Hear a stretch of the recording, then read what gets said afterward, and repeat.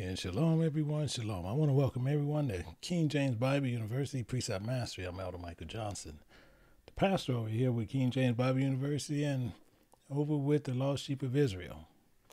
And we have a pretty interesting teaching we're going to be going through today, because now we're going to do some mechanics based on some things that was brought to me personally last week and even during the baptism. So what we want to do, we want to make sure that people understand how things work, how things actually moves around in the Bible, because we're dealing with something that is 100% alive, and he just sent us a message, and we need to know what that message is and how it actually works and how we to apply it in our lives. So we want to do a little bit of house cleaning and making sure that everybody understands what's going on. Now, I will be checking here periodically the chat area, but I'm not going to be looking for the chat area for questions, because if you want to ask a question, you want to ask it live question. What you can do, you can see down in the description. You can see this now. Please do not come over there to where you can watch the teachings, because you're not going to see anything. But you can click on the link down in there where you can ask the live question. You'll come into Zoom, you can ask it there, or you can actually use one of the numbers below. And you can call in, and once I see if you have a question, you can put your hand up, and what I would do is take you in, and I can find out what your question is, to where we can clearly understand what you're saying, besides, seeing everything that's going through is a little bit different. And we just want to make sure, we want to sit there, see this, sure things are heating here. I'm not sure what that means, so I'm not sure what some of this stuff means. But the main thing is, what I want to do is make sure if you don't understand something that I'm teaching, come into that chat area, come in, ask the question, we get clarification, you can go right back out. That's what we're basically doing. So this is a more class-based, more than a lecture setup. So it's more of a class-based to where you can ask questions. Please don't if you put your question pretty much in the chat, I can almost guarantee you it's not going to get answered, because I'm providing an area where you can come in and ask the question. So if you have a question, please come in there, you ask the question, and we can do that right there. The link is actually below in there. You can see one of our moderators are already letting you know to do this. So it says, do not try to watch the lesson. So yeah, so if you come back there, I'm promising you right now, you will not see it.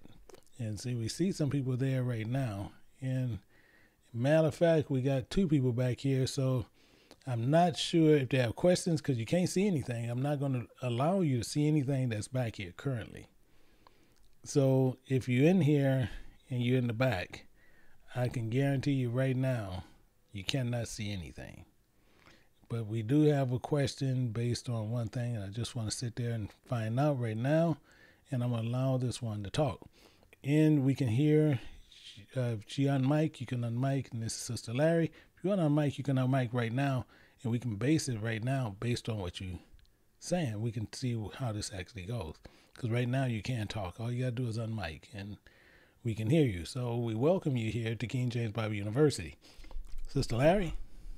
Shalom, Elder. How you doing? Pretty good, pretty good. Now, I want to make sure everybody can hear you on the YouTube side. Everybody can hear pretty clear? Just want to check and make sure everybody can hear pretty clear once she spoke. We're trying to wait to see.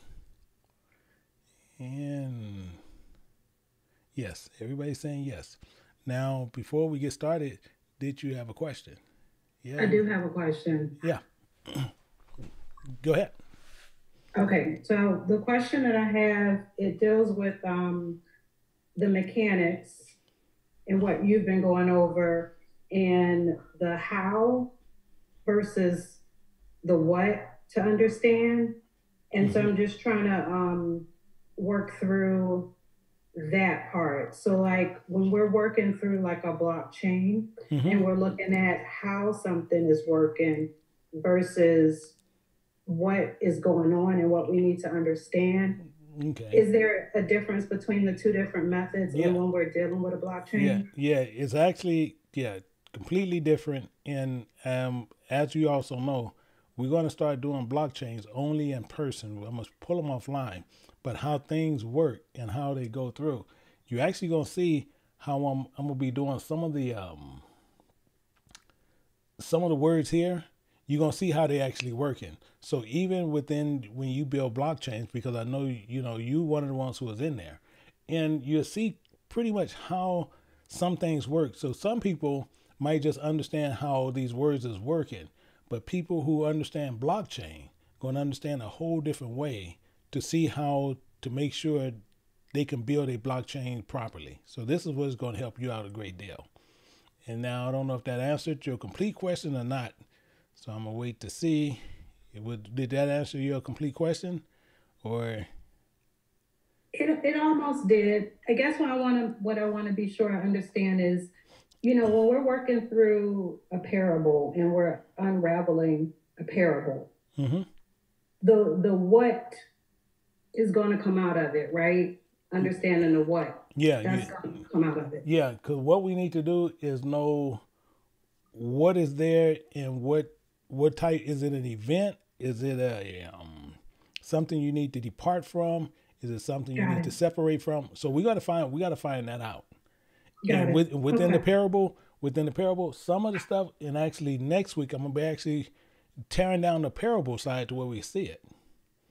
But right now, what we're going to be going through today, we're going to be going through forsake, break, and reject, which is actually going to tell you a lot of information right there. But that might end up answering your question. I'm not sure. So I think it does. It does, because it gets to the customs. It does. Thank you. Yeah. Okay. No problem. And let's see. We have everybody else is not there. So what we're going to do? We're going to get ready to go through this. And now, mainly, as Sister Larry said, a lot of people probably don't understand blockchain, especially people who didn't come to the baptism. So in person, you probably not know what she's talking about, because what we did online, we pulling offline where we doing blockchains now only in person. And it's based on reasons, based on people who was, what people actually do online. So it's easier for us to do it in person.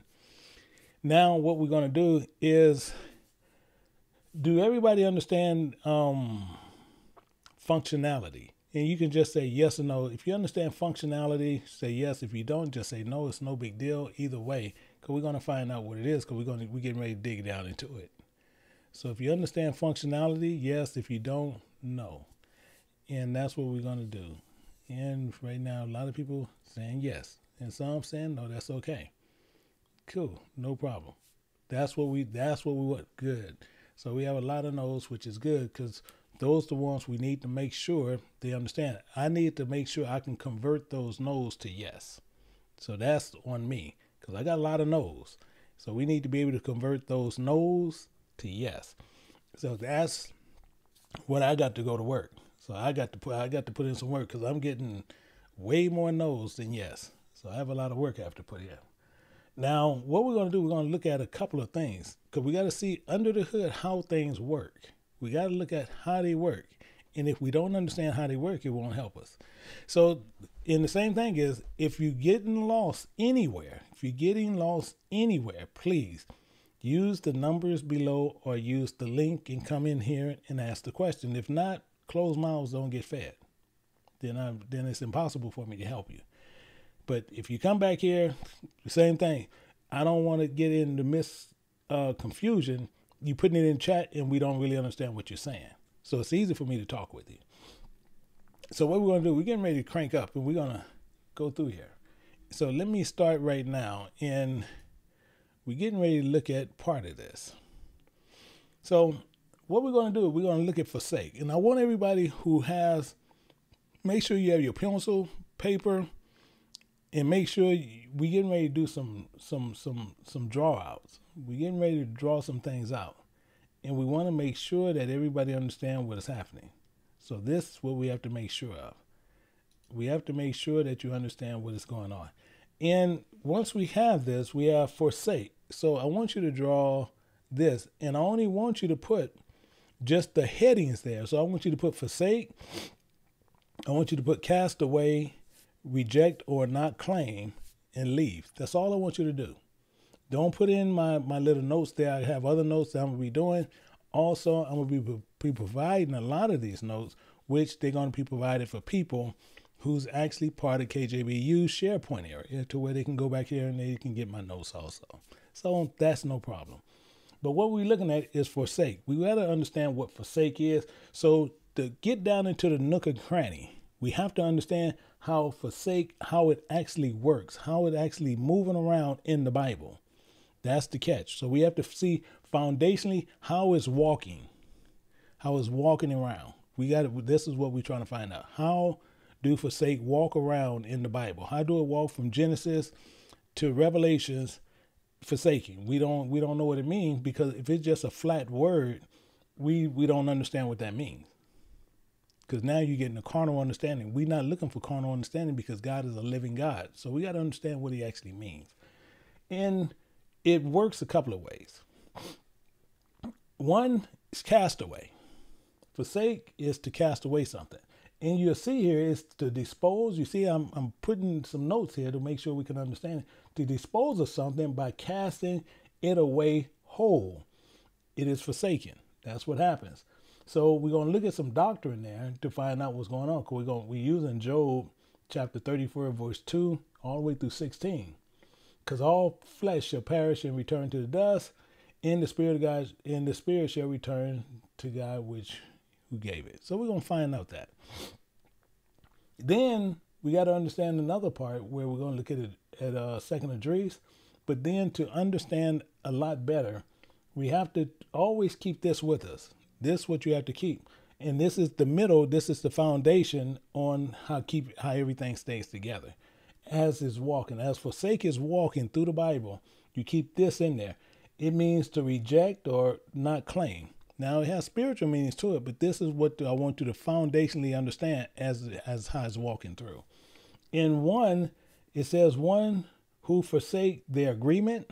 We got to keep that in mind, because that's important in the Bible, because the Bible is a legal binding contract between you and the God of Israel. So this is a legal binding contract, and we got to understand that legally based on the covenant that we're making with God. So we can forsake agreements. Keep that in mind. It says they will break and refuse to pay their debts. Because if you break the agreement, that's one thing that's going to happen. You're going to refuse to pay your debts, and it does not acknowledge their entitlement to payments is rebellious. So now this is a rebellious thing, because if you forsake an agreement, that makes you a rebellious person. And if you're going to be rebellious, what you're not going to do? You're not going to pay your vow. You're not going to pay your promises. You're not going to pay your covenants. Everybody with me on that? Yes or no? Yes or no? We got that real clear. So that's what's happening here. But this is our basis. This is our basis. So this we keep with us all the time. No matter what, never change. Keep it with us all the time, never change. Keep it with us all the time, never change. Good, good, good. So this is the catch of that. Now, what another part of this is leave. Leave and cast away has two different things to it, and we got to look at those. We got to look at that one. And it says, we are to forsake all flesh as one forsakes his father and mother. We got to look at that. We got to understand how that's working, because it's based on one must forsake, and we got to figure out what's going on there. So let's go to work. Let's roll up our sleeves and go to work. We have to go to work. So let's start this out right now. So the first one we're going to do is cast away, to dispose of something, but we got to look at the doctrine of it. The doctrine meaning the teachings of this. We got to look at that. So let's go through here, because this will help out a lot more. We're looking at Job chapter 34, but we got to pick it up at verse 2. We want to pick it up at verse 2 here. We got to look at. And now I want to make sure, I don't know why it's not highlighted. Now let me highlight this again. It says, hear my words, O ye wise men, and give ear unto me, ye that have acknowledged. Okay. Now we're looking at this based on the legal binding contract. You acknowledge. So now we all acknowledge that we into something. We acknowledging that. But let's go down more. Verse 3. And a lot of these words I'm not going to break down, but we got to find out exactly what do castaway mean. We got to know what castaway mean based on this forsaken. So it says, for the ear trieth words, comparing the mouth experience meat. You see that? So it's experiencing some doctrine. That's what we got to keep in mind. So we got that going through here. But watch what happens. Because he's going to start, he's telling us a parable, but we got to understand what he's doing. Let us choose to us judgment. So now we're going to choose what doctrine and teaching we're going to take hold to. Technically, what's going on here? It says, let us know among ourselves what is good. Now, before we get anywhere, are we going to let ourselves know what is good based on no experience in the world or what is at the end? Are we want to think about this. Are we going to know among ourselves what is good? We only can know what's best on what anything based on what our forefathers had told us. Not even on that, just only what your mother or what your father done told you or what your grandfather done told you. Think about that. And they haven't experienced everything. So we know that's kind of an issue. That's kind of an issue. But we still on castaway. Let's get down, because it's going to start making a lot of sense, because we looking at the contract. It says, for Job have said, I am righteous. For Job has said, I am righteous. Think about that. Including God have taken away my judgment. You seeing what he's saying in one sentence, in one small sentence. Job, a man say I'm righteous, and God taking away my judgment. So we see what's going on. We see this is the problem. So right now we should be and came to the analogy, something we need to be getting rid of, because this is not right. Excuse me. It says, should I lie against my right? My wound is incurable without transgression. You see how he's doing this? Let's go down to verse 7, because he's going to make this clear for us. It says, what man is like Job? Remember, we already taught what Job mean. I told you what Job actually mean. That's what you got to remember. So it's telling us, what Job, who drinketh up scorning like water. He's drinketh up scorning like water. You see how this none of this is going good. None of it. But it's going on, and it's going to keep going down. But we have to understand the contract. It says, which goeth in company with the workers of iniquity. Did not they all sitting there saying, they let us know among ourselves? Did not they say that? They said that back up there in verse 4. They said this in verse 4. And they which go off in company. So it says they go off in company ourselves, what is good? Which goeth in company with the workers of iniquity and walketh with wicked men. You see the issue? When you just taking out verse 4 and putting it right below verse 8. We see it's an issue. But we got more. Because we're looking at a contract, and we're looking at forsaken, but what need to be cast away. He has said, it profit a man nothing that he should delight himself with God. It profit himself nothing. A man is not going to profit nothing that he should delight himself with God. So now we're going to look at something in verse 10, because it's going to tell you all what was crazy. Because he's telling us right now, for that reason, hearken unto me. ye men of understanding. Now we need to be of understanding. Because up there was craziness. But the men of understanding are what we're going to do. He's telling you. It said, ye men of understanding, be far from it, be it from God, far be it from God, that ye should do wickedness, including from the Almighty, that he should commit iniquity.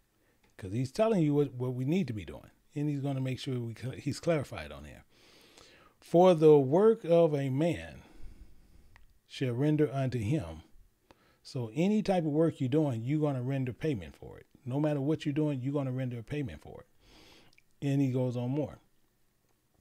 So the work of man shall render unto it and cause every man to find according to his ways. So whatever our ways are, we are going to get paid for that. No, I don't care what we're doing. We are going to get paid. It's a payment for whatever we're doing. If we're doing wickedness, it's a payment for it. If you're doing righteousness, it's a payment for that. Let's go down more into the contract. Yea, surely God will not do wickedly. So we know this because God cannot lie.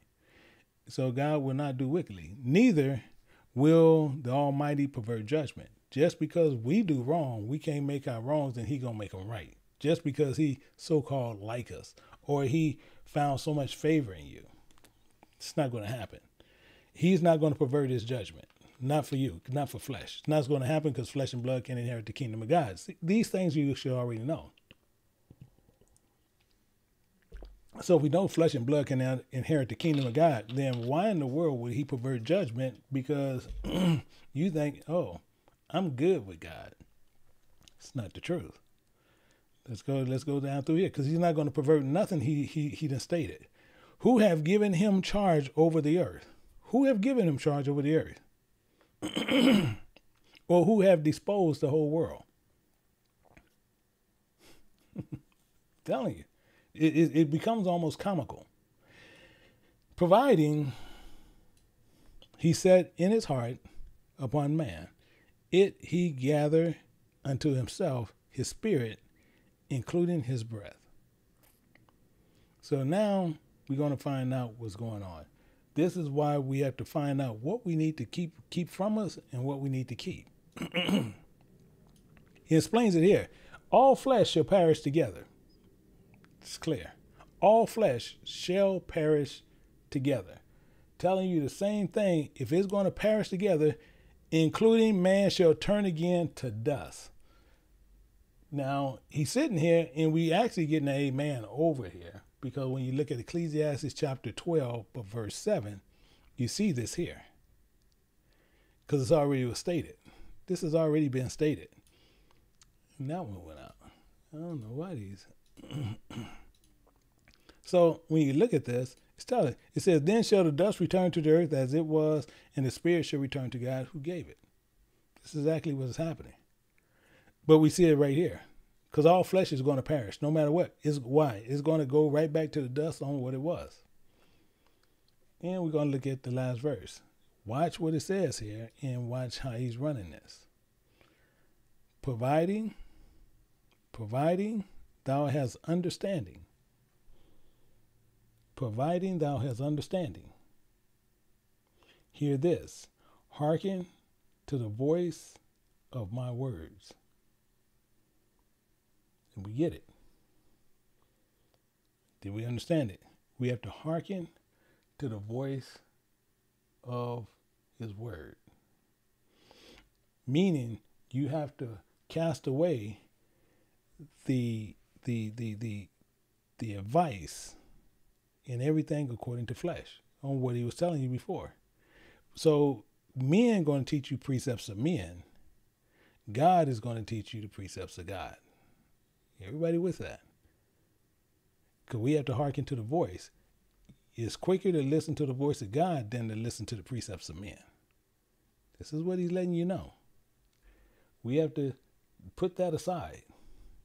If we don't, we're going to get caught up. We cannot sit there and understand one thing. And as I said the first time, if we sit there and we push and we sit there and we want to console understanding within ourselves, that's craziness. That's what he's getting into. So we need to hearken to the voice of God. That's what he's saying. So when you sit there and you want to sit there and try to find out anything, you want to understand anything, the best thing for you to do is to seek understanding from the scriptures. If you're not sharp in the scriptures or sharp with a lot of spiritual understanding, that's what those elders are for. That's what we're here for. That's what the deacons are for. That's what the evangelist is for. Seek that information and let them give you what God said, not what they said, what God said. Let's look at another example here. We're going to look at 2 Esdras chapter 5, verse 45. Watch again how this works out, because we got to cast away things.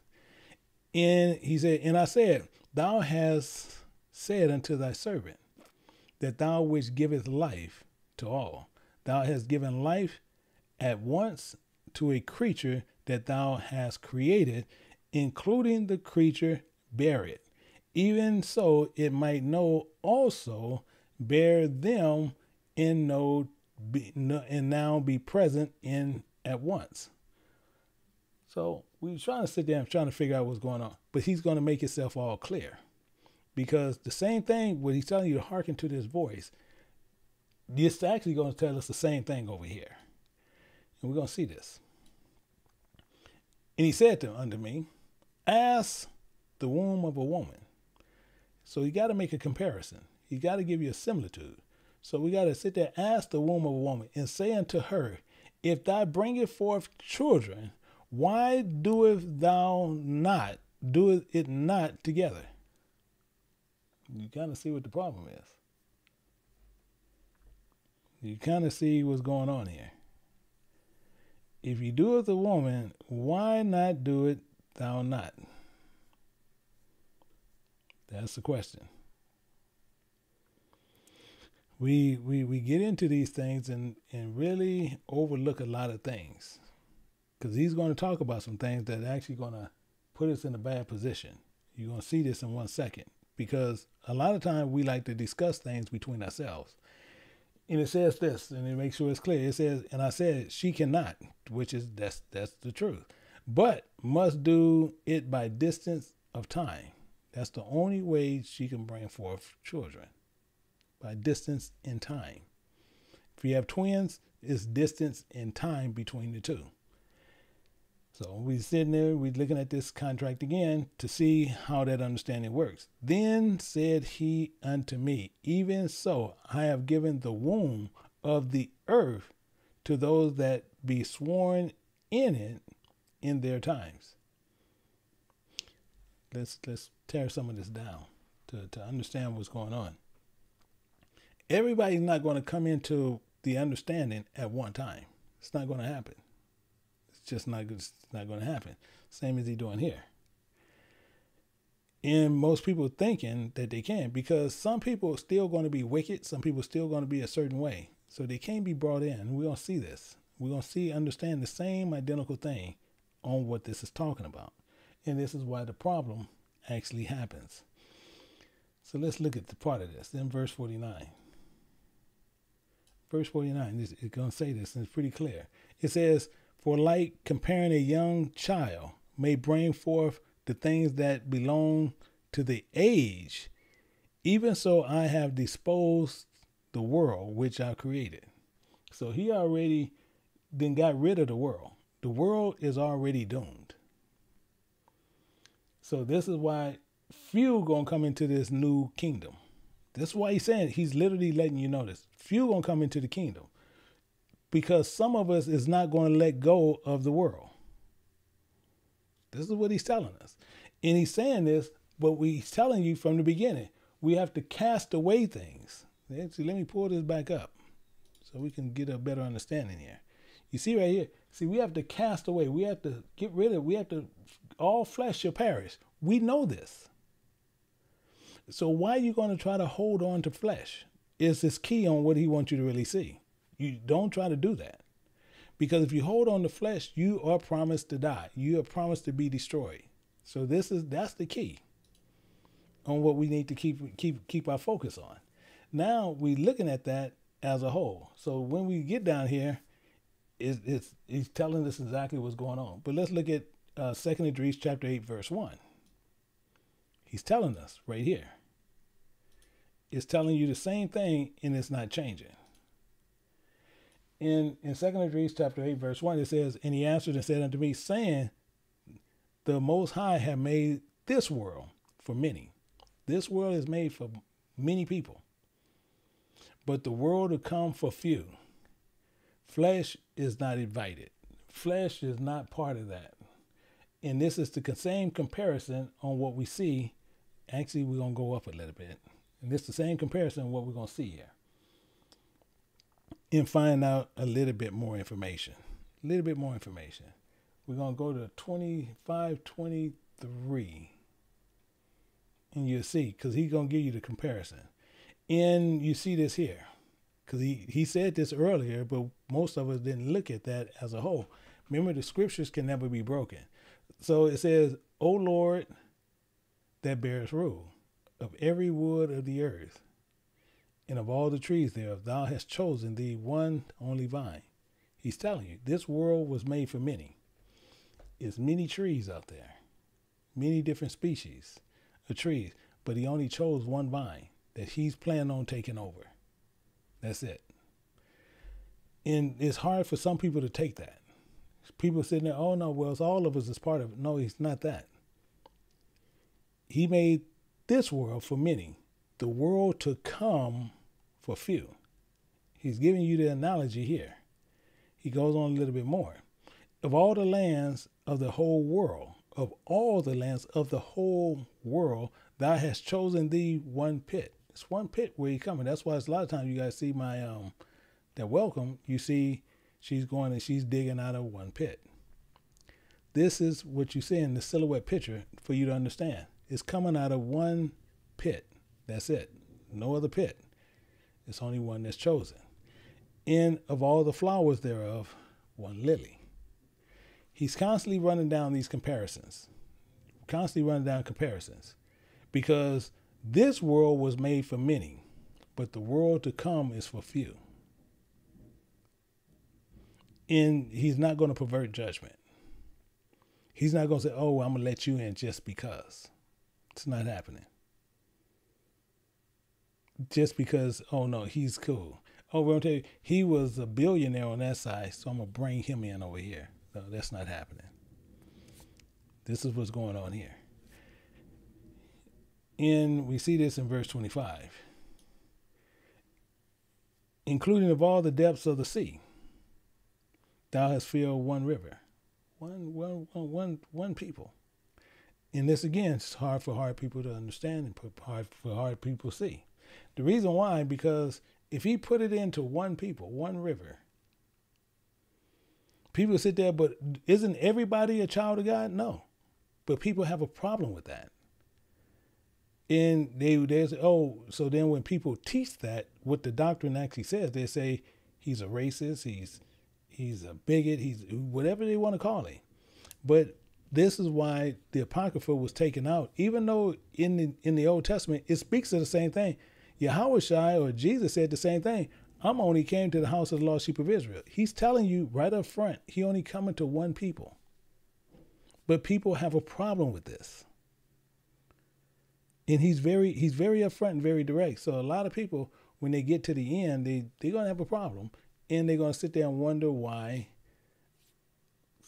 they being shocked, because they shouldn't be. And it says, of all the built cities, thou hast hallowed, it's separated Zion unto thyself. You didn't put that to itself. This is why we have to really personally understand Scripture and what is in our contract. And it says, of all the fowls that are created, thou hast named one dove. One. Not of all the fowls, he named one. And of all the cattle, thou hast provided thee one sheep. Out of everything, he just give me one sheep. One. This is the comparison. He's keep running down that this world was made for many. You see many different people. You see people creating other nationalities.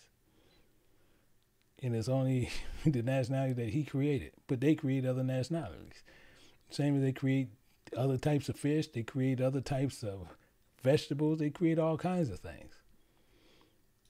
And he said when he finished, what he had created was very good. But now man decided they can do it a little bit different. And among all the multitude of people, so now we got all the people. We have blacks and whites and Latinos and Asians and just, Middle Eastern. We got everything. Everything's there. And of all those multitude of people, thou hast gotten thee one people. It's only one out of that one is chosen. One. One is chosen. And unto this people whom thou lovest, the one who he promised, he giveth them a law that is approved of all of them. This is plain, simple, straight through scripture. But people will have a problem with this because they don't want to sit there, oh, well, I should be part of it. This is why that 12 tribe chart lie you see out there, we're going to get into some of that. This is why those things are out there, because they try to bring other people into this. And he's telling you right up front the entire time that he haven't changed anything. And we can't render to ourselves in our own judgment and thinking we can make something work. Because God is not going to pervert his judgment. He's not going to pervert that. So as we're looking at this, we have to, some people are going to reject some of the things that God said. And that's inevitable. So when we look at this again, it's telling you, see, it says reject or not claim. So some people is going to do this automatically because they're going to, one who forsakes their agreements and they will break and refuse to pay their debts. Some is going to do this. So we see when you forsaken something, you have forsaked it. And some people sit there and say, well, if these people, why these people not in the covenant? Why these people not? Okay, why? He already said he's not changing nothing. But the thing is, we got to keep that in there. One who forsakes their agreement. And if we sit there and making an agreement to where we want to be coming into the kingdom and we want to adhere to the voice of God, we have an agreement we got to fulfill. That's to the children of Israel, the children of Jacob. And we have to fulfill that agreement. If we choose not to, then we actually forsake the agreement and we'll refuse to pay our debts. That means we'll marry outside the line. We'll sit there and break all our vows. We'll break all our promises in the covenants. We'll purely do it with no questions asked.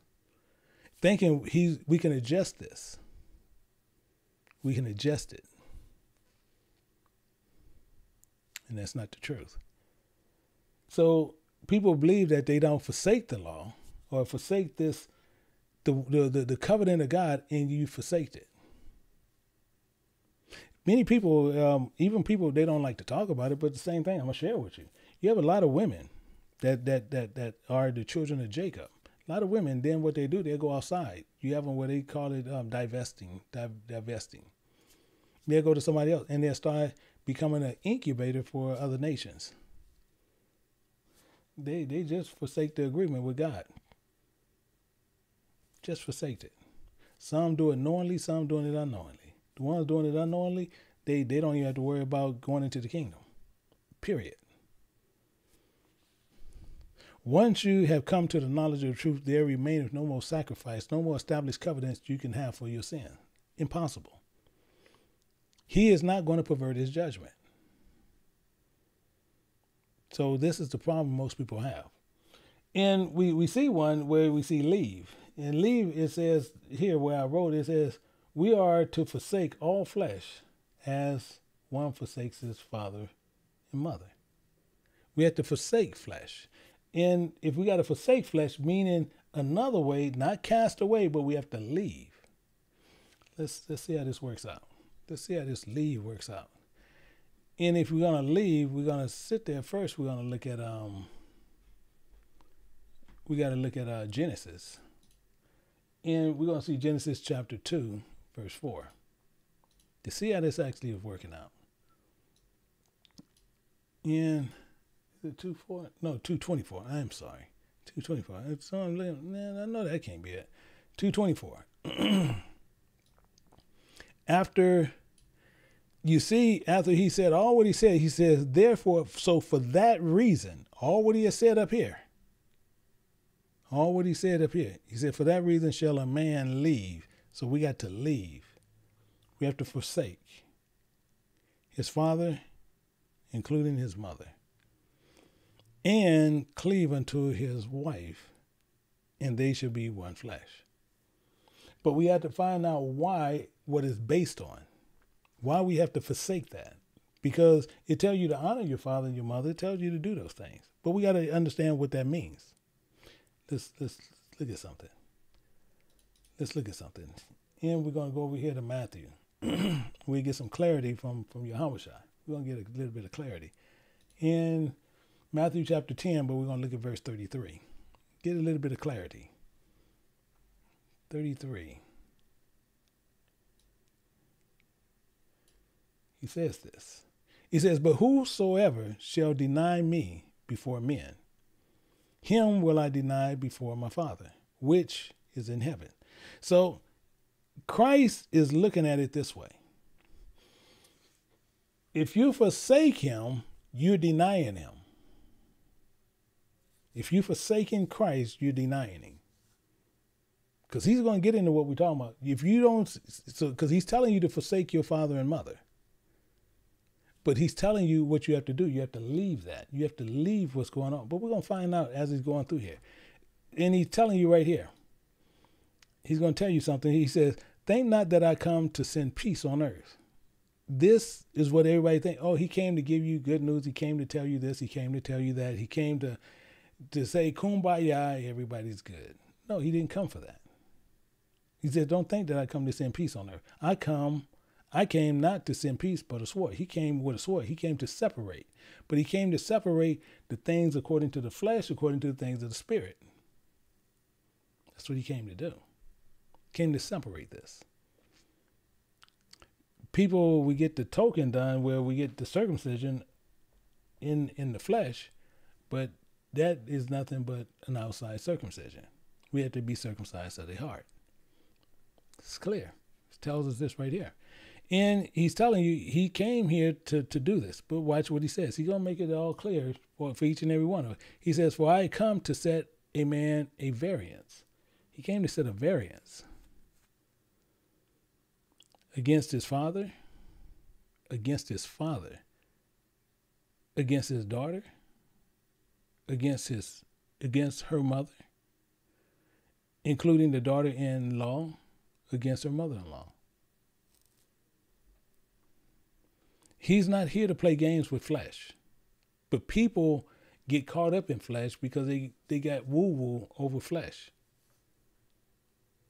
And he said, you deny me, I'm going to deny you.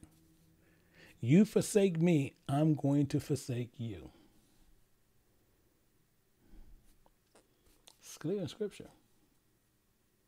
You do this, I do that. He has to.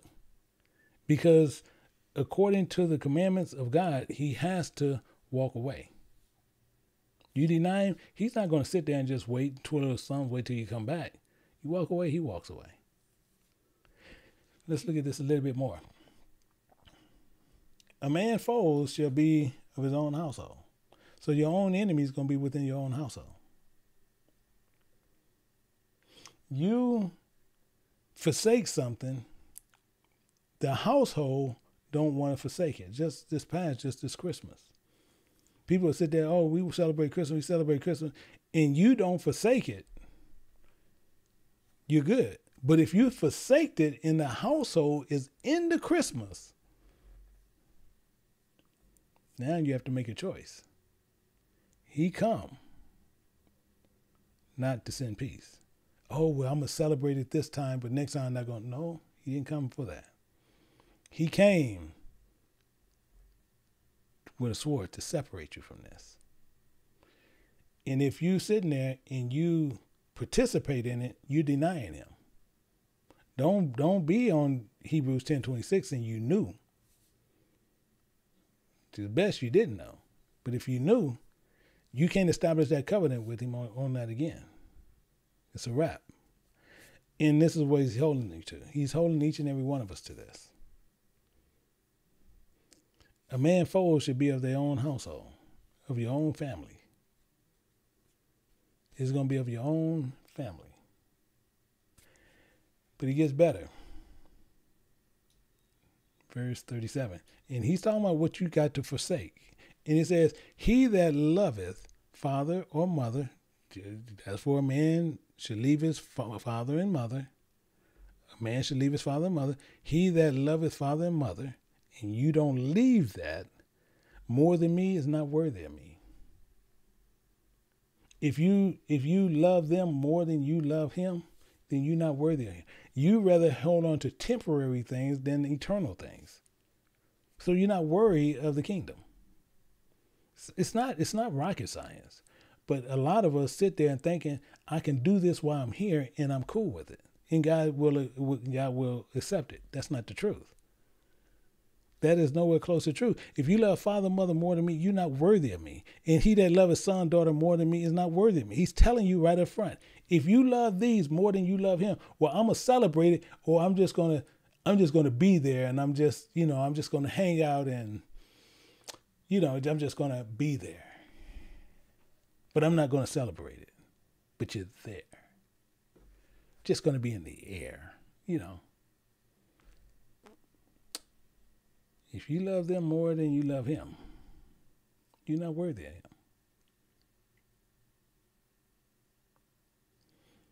This is why he says, if the righteous gonna scarcely make it in, where do you think the sinner gonna show up? He says this in verse 38. He that taketh not his cross, his suffering unto death. If you're not willing to take up your own suffering and follow after him, is not worthy of me. He's telling you, then you're not worthy of it. Because people, your own enemies, are going to be of your own household, and be of your own household, they're going to become your enemies. And if you're not willing to take up your own cross, your own suffering unto death, and where people are going to despise you and hate you because you choose not to do something, which it shouldn't be no big deal, but they're going to make it a big deal. And since you hold on to it, and you go their way, then you're not worthy of the kingdom. This is clear in Scripture. Clear in Scripture. We have to understand what's going on every time. We have to remember what is going on all the time. And 1 second, I want to make sure why it shouldn't have went out. It was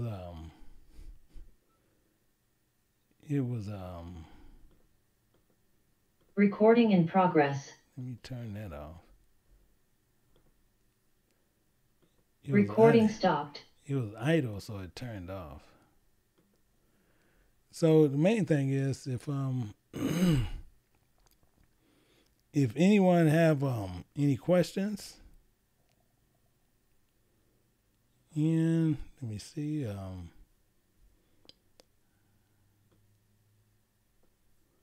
I'm trying to see right here. So if you have any questions, please come into the Zoom area. You see the link below. You can come and ask your question. I'm gonna give it about a minute or so, and then I'm gonna move forward to the next part of this. So while I'm preparing for that, we got to look at the rest of it. We got to keep looking at the rest of it. So same thing with the forsake. We understand this part also. And this is breaking covenants. So this break covenants. We have to look at that. Find out how this is actually working. Because when you forsake something, you broke it. You breaking the covenant. So it ties to it. This is just another facet of it. But you still broke the covenant. No, I don't care how we look at it, you broke the vow. And I put up here, and we can see it right what it's saying. And it's making itself pretty clear. It's making itself pretty clear here. And it says when one party breaches a covenant with another, the breach automatically releases the other party from all its responsibilities and obligations of an agreement, promise to, or fulfillment. Everybody understand that? This the same thing we're talking about with God. I'm going to say it again, and we're going to look at it. Then we're going to look at scripture to show you why it's set up this way, why I put that caveat there. And the caveat is right with God. It's telling you, if you break a covenant with God, you broke the covenant with God. When one party, say us, when we have breached a covenant with another, meaning with God, the breach automatically releases the other party. It releases God from the responsibilities and obligations of the agreement, promise, or fulfillment. That's what happened. So let's look at this in red, because evidently I must have took more emphasis on it. So the same thing is, what I, through my findings and through everything else, through the study, is based on the consensus. So based on this consensus reached within the confines of an agreement, consists both commandments. You understand what I'm saying here. You understand commandments and statutes as well as judgments. So these are things within here we have to keep in mind. Meaning this, we forsaked it. We literally forsaked it. So once we forsaked it, that's broken. The commandments, the statutes, as well as the judgment, and those responsibilities are broken. The punishments are spelled out. They was already spelled out clearly. We can see in Deuteronomy. Actually, I'm going to show you something in Deuteronomy. Let's look at Deuteronomy. I'll show you something in Deuteronomy, then we're going to go to the main ones. So let's look at Deuteronomy and just show you, then we'll get to hear some main ones. Because this is, it automatically releases him. And most people don't understand, oh, he had to stay with it. No, you don't. Where do we get this stuff from? We pull up the craziest stuff in the world. In Deuteronomy chapter 28, but I want to show you in verse 1. Actually, let's start at verse 15. But then I'm going to jump down there. It says, but it should come to pass, providing thou wilt not hearken unto the voice. That's the covenant. We have to hearken into the voice. We chose not to. We chose to break it. We chose to forsake it. So once we did that, of the Spirit of thy God, to observe, to do all his commandments, based on what I just showed you in the red. Actually, let me go back to it. I want to make sure you see it. You see it? Based on the consensus reached within the confines of the agreement, consists of both commandments and statutes, as well as judgments, these doctrines and teachings. It's telling you, if those responsibilities are broken, the punishments are spelled out. So now the punishments within this is in there. They're here. We can't get around it. We cannot get around this because they spelled out. Let's look at it. Now let's look at it. So as it's telling us right here. So it's come to pass. It's come to pass. And we're seeing how this is working when you forsake something. Because it's a payment you choosing not to agreement that you choosing not to pay. But it shall come to pass, if thou wilt not hearken unto the voice of the Spirit of thy God, to observe to do all the commandments, including his statutes, which I command thee this day, all these curses shall come upon thee and overtake thee. So now, if you forsake those, he's telling you, we see the agreement. We see the agreement. We want all the stuff before 15. We want all the stuff from 1 down to 14, but we don't want from 15 down. That don't even make sense. Let's look at something. Let's drop down to verse 21. This is where we're going to start at, but we're going to go here. It says, and the Spirit of God shall make the pestilence cleave unto thee until he have consumed thee from off the land, whither thou go possess it. Whither thou go possess it.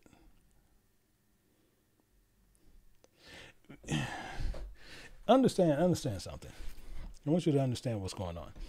And we're going to see some more, but then actually let me show you two. I'm going to show you another one. See this here? See this right here. It says, "In the Spirit of God shall smite thee with a consumption, including fever and inflammation and extreme burning with the sword and with blasting and mildew, and thou shalt pursue thee until thou perish." But most of us takes on something else. Most of us takes on something else. Because what a lot of us do, we take on the doctrines of men, and then man makes, based on his thing, he's based on greed. He's based on greed. Because we're going to forsake him based on greed. Now we get these man-made diseases. Actually, I'm going to show you something because I took the time, but I want to show it. I'm going to show you something. I'm showing you something here where we're going to look at. Now, to show you here, these are man-made diseases that is in the world today. And there's still more, but I'm just showing you most of them. To where we can see some of them I can't pronounce, some I can. But the main thing here, these are man-made diseases that we're going to be finding out. That you're going to really be shocked on what some of them are. And you'll see here where you see genetic weapons, what they use, thyroid fever, Q fever, anthrax. These are man-made diseases that they can come with you. Hemorrhagic fevers. Because fevers, people don't know, fevers can actually kill you faster than anything.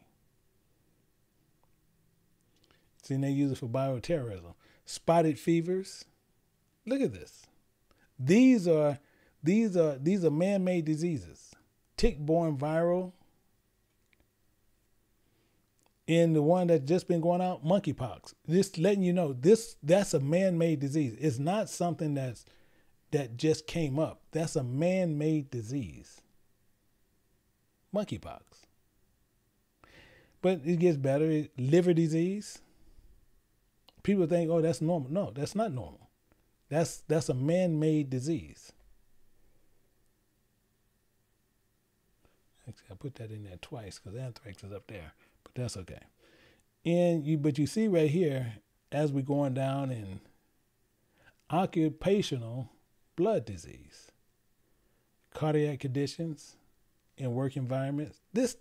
Cataracts. You know how many people have cataracts? That's a man-made disease. They'll tell you that's natural, but it's not. It's a man-made disease. Actually, I got that in there twice.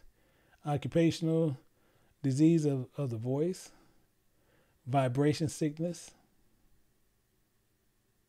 This is all here. All of this is here. And you'll see these are man-made. You go down, and we're going to go down and look at some of these also. And you can see them. Medication side effects. Most people don't really know it. Well, I don't know what that means. Medication side effects. Most of the side effects they put in there. Excessive exposure to medication. They do it. Surgical mistakes. Most of them purpose mistakes. Drug-resistant bacteria. Drug-resistant viruses. Drug-resistance malaria. Did you know that? It's there. It's right there. Right in front of you. And this is what they combat trauma. Vitamin deficiencies in diets. Iodine deficiency disorders. Tuberculosis. Most people say, no, tuberculosis is natural. No, tuberculosis is man-made. Glaucoma. Health effects of tobacco smoking. Preventable child death. Because most of them they do based on tests. Injuries of the brains, liver disease. I put that in there twice.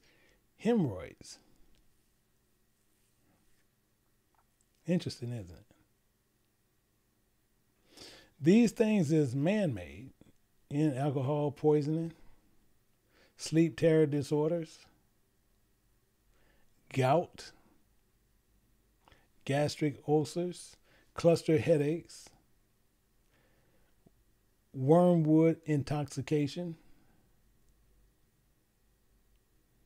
These are man-made diseases. And the main thing is God even tell you that he made medicines out of the earth. And a wise man would not harbor them. So what do that mean? What do that mean for us? Let's look at something. Because if we forsake God, God forsakes us. He's released from those obligations. Let's look at some of this. In Leviticus chapter 26, and we'll see this in verse 14. See some of this, because we need to see how when we forsake something, don't ever think that he is bound by contract to you. It says, but if ye will not hearken unto me. He's telling you up front. He's trying to really make you understand this. If you do this, and you won't hearken unto me, including will not do all these commandments, we have a binding covenant. You have to do this. You made an agreement. He didn't force you to do anything. But watch what he says here. Including if thou shalt despise, because that's what it is, despise my statutes, or if your soul arbor my judgments. You arbor his judgment, his doctrines and teaching based on what the world is doing. You don't arbor them based on what he told you what to do. You don't arbor them based on what it was commanded what to do. You arbor them based on what the world is doing and what you want to do, because you're lusting for doing the things of the world. Other than that, you wouldn't know. You wouldn't know what was right or what was wrong. But you see the world doing something, and you just want to do what the world's doing. And if you arbor my judgment that you will not do all my commandments, but ye should break my covenant. Exactly what the point is. You're going to break it. You mean you're going to forsake it. And once you forsake it, he can forsake you. And he says, I also will do this unto you. I will appoint over you terror, consumption, and burning age. You've seen this in Deuteronomy. What are you going to do? Burning age and consume the understanding and cause sorrow of your heart, and ye shall sow your seed in vain, and your enemies shall eat it. Yeah. Let's drop down to verse 23.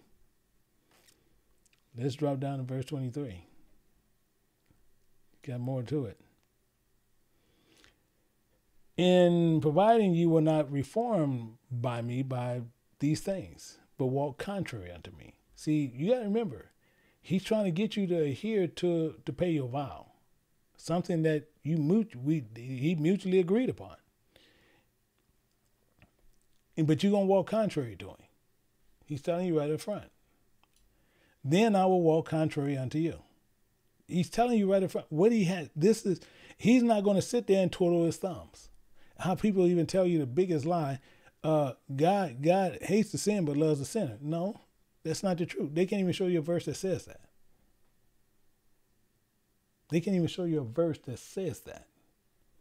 This is the problem that we run into. And he says, and I will punish you yet 7 times your sins. And he's telling you exactly what's going on. This is why we got shipped out. And I will bring a sword upon you and shall avenge the quarrel of my covenant. Because we sitting there, I loved you. Wherein have you loved us? Now it's a quarrel over it. Wherein have you loved? Now we play dumb-dumb. We play stupid. But we forsake something and we choose not to pay a debt. We choose not to pay a covenant. We choose not to pay a vow. So we forsaked it and we broke it. We broke it.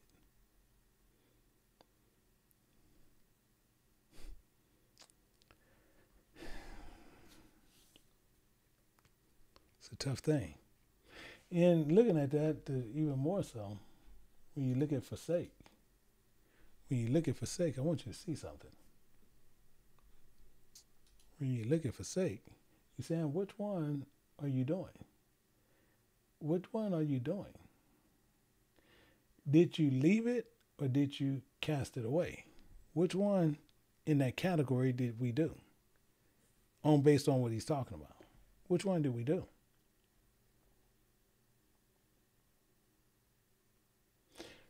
And the main part is this: we cast it away. That's what we did. We cast that to the side as if it's not there. That's what we did. Didn't think nothing more of it. And then most of us think since we can get away with it, we think he won't pay attention to it. So this is why we have the issue we have. So he's telling us right here. He said, I will bring a sword upon you and advance the quarrel of my covenant, including I will, and when ye gather together within your cities, I will send pestilence among you, and ye shall be delivered into the hand of your enemy. That's why we're here right now. That's why we're here.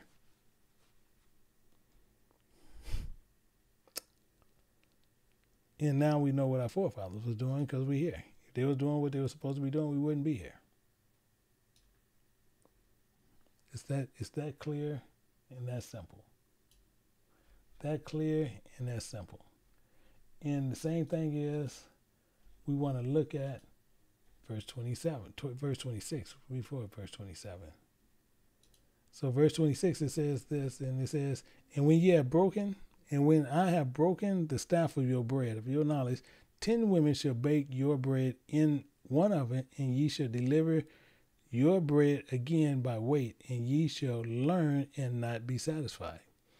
That's the problem we have today. The agreement was made in the covenant, and it includes specifics. And with the specifics, for us to carry out these judgments, which, and main reason why we are adhering to these punishments, why we receiving them, regardless of the point on whatever we're doing. This is why we having that problem. This is why that problem is happening. And he goes on more here, and because we're not going to be satisfied. And if you will not, if ye will not for all this hearken unto me, but walk contrary unto me, he tells you again, then I will walk contrary unto you also in fury. And even I will chasten you 7 times your sins. He's telling you exactly what he's going to do. Exactly what's going to do. So we sit here and we have the biggest problem on what we're rejecting. This is where it brings us into the main part on what we need to know. Here. Brings us here. We reject knowledge. We reject it. We rejecting the covenant. We rejecting the understanding of a doctrine that is embedded in the Bible, and we choose to reject it. It's here. When you reject, we reject knowledge and we reject doctrines. Everybody understand that? Any questions before we move forward? You're more than welcome to come in the back area and ask a question. I'm gonna give it a minute before I move forward. But if you guys understand it, we continually go forward. So just give it a minute and see what happens. And if you can say no, but if you don't come in the back and don't say anything, it's nothing I can do right here, because I'm not going to take no questions in the front. You can come in the back and do it. So the main thing is everybody understanding what's going on.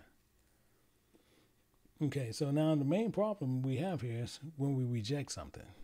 This is the problem that we have when we're rejecting something. This is the important part.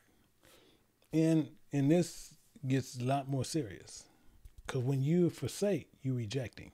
When you forsake, you're rejecting. Keep that in mind.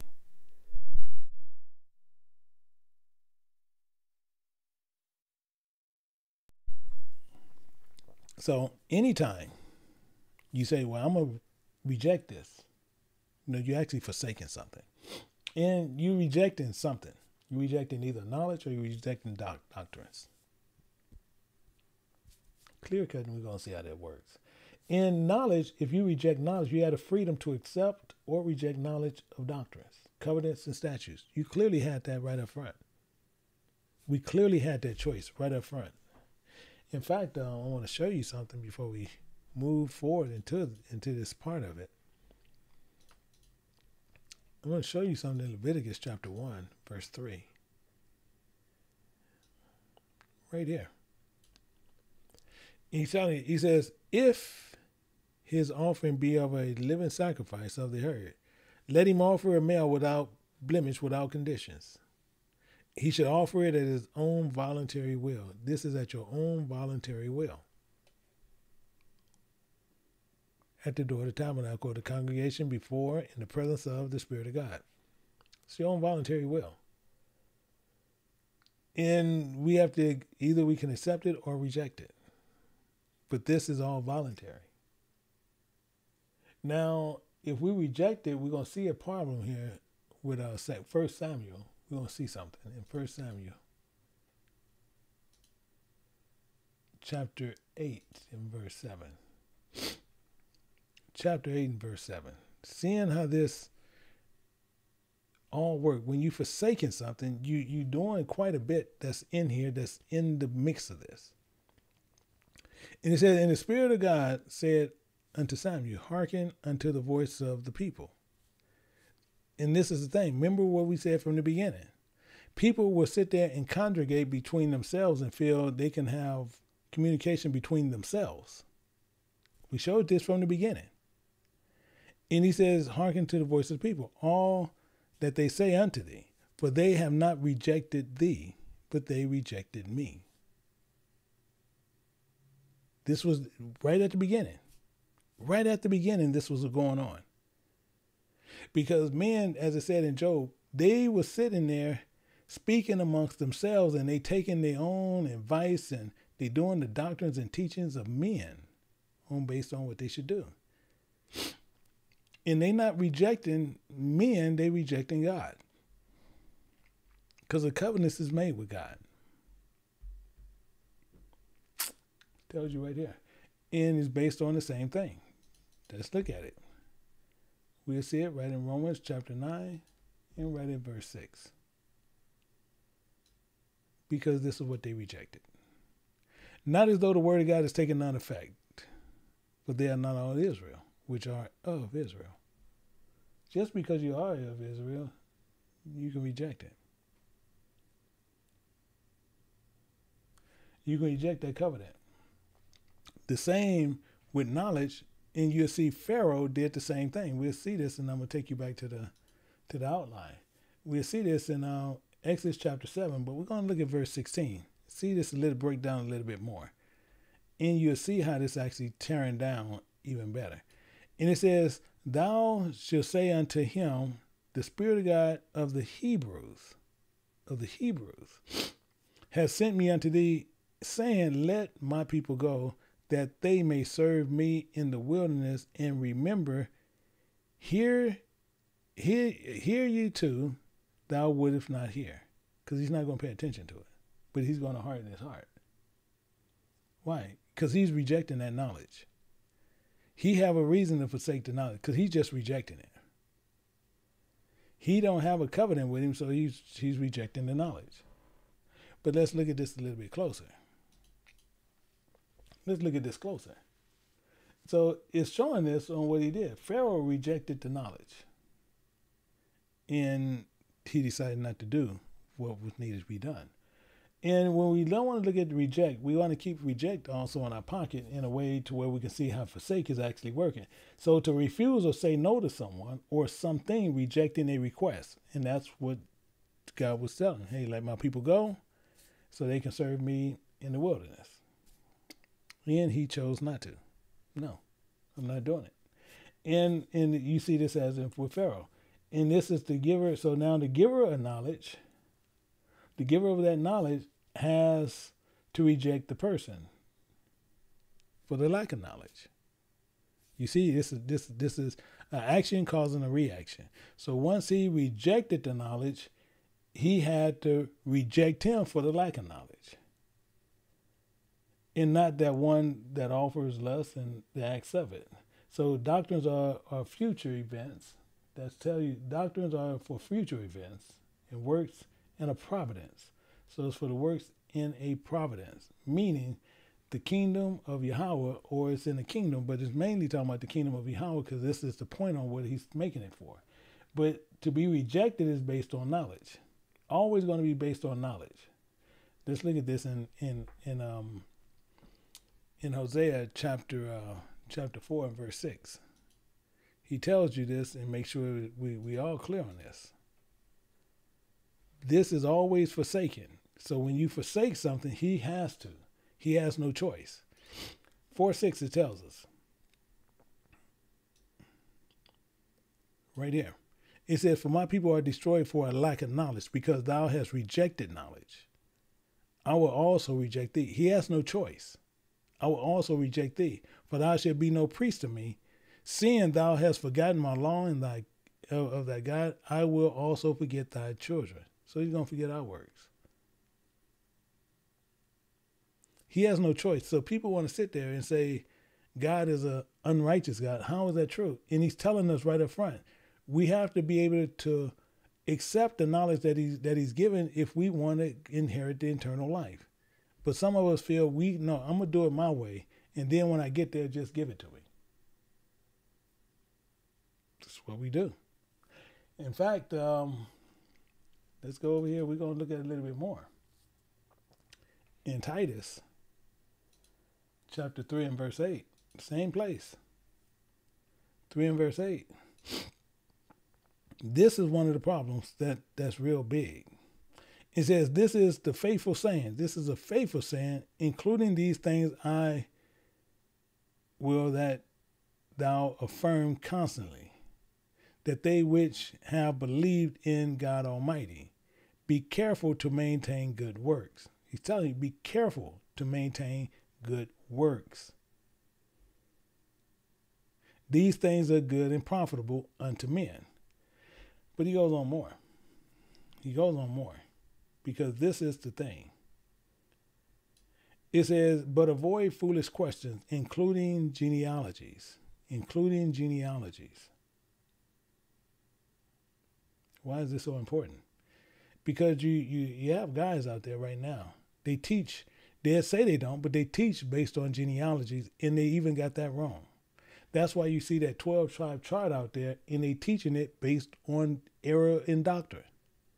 Based on, oh, where are you from? Oh, my dad from Haiti. Oh, you're from this tribe. Oh, I was born in the United States. Oh, you the tribe of Judah.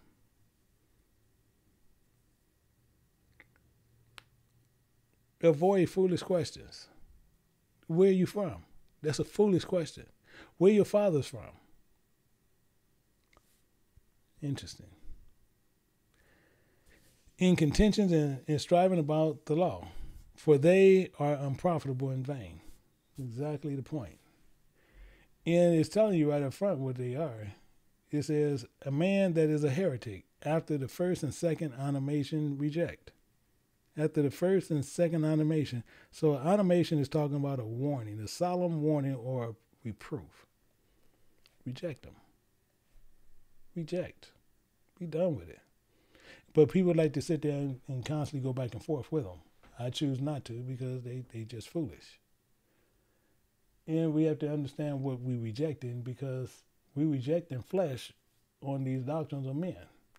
Let's look at it a little bit more in this. So these are things I have forsaken. That's why I can walk away from stuff. I've forsaken it and I don't go back.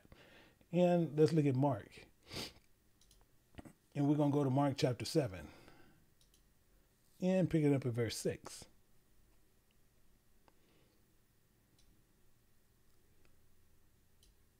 And we see it says, "Well hath Elias prophesied of you hypocrites, as it is written, this people honor me with their lips, and their hearts are far from me." This is all truth. People will honor God with their lips, but their hearts is nowhere in it. Lips only. But when it comes to works, it's not there. Why? Because They with their lips, they one thing, but they already have forsaken God. They'll forsake God for a piece of bread.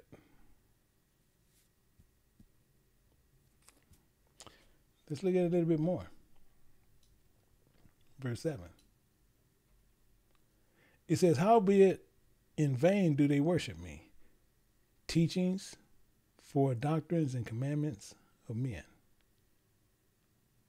Teachings for doctrines and commandments of men. This is what we do. Thinking we have it all.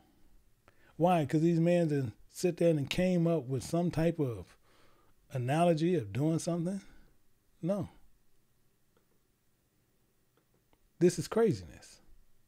This is 100% craziness. But people will sit there, oh no, I'm going to do it this way, I'm going to do it that way. Doctrines and commandments of men. Even more so, he's telling you right up front, for laying aside the commandments of God. So if you're going to lay aside those, ye hold to traditions. We're going to get into that. We're actually going to get into that. In traditions of men. Comparing the washing of pots and cups and many other such like things ye do. We based on traditions. We based on traditions. That's one of the worst things you can do. And that's why we sit there and we flee and we reject the doctrines and we forsake doctrines. And it says, and he said unto him, full well ye reject the commandments of God, ye may keep your own tradition. So this is our problem. This is why, you know, and I say it all the time, a lot of us is here, but a lot of us is not going to make it to the kingdom. Why? Because no matter what, we're going to try to switch somewhere in our head, make ourselves think, and make ourselves right to where we can sit there and say we have something going on with God.